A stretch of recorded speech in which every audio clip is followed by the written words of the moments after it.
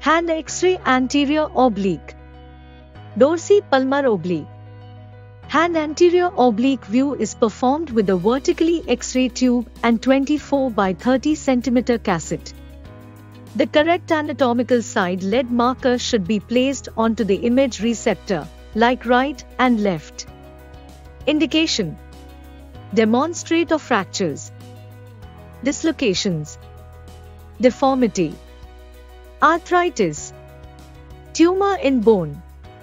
Contraindications: pregnancy, patient preparation. No any prior preparation need for this X-ray. You may remove all metals from examined part. Patient position: the patient is seated alongside the table with the affected arm nearest to the table. The forearm is pronate and placed on the table with the palmar surface of the hand is externally rotated 45 degrees with the fingers extended. The fingers are separated and extended slightly and the hand supported on a 45-degree non-opaque pad. The wrist is adjusted so that the radial and ulnar styloid process are equidistant from the cassette.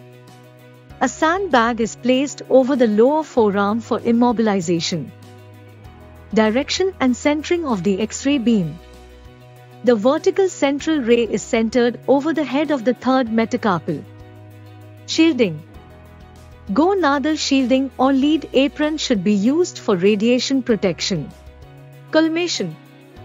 The beam should be collimated and must include all the distal phalanges to the distal ulna and radius.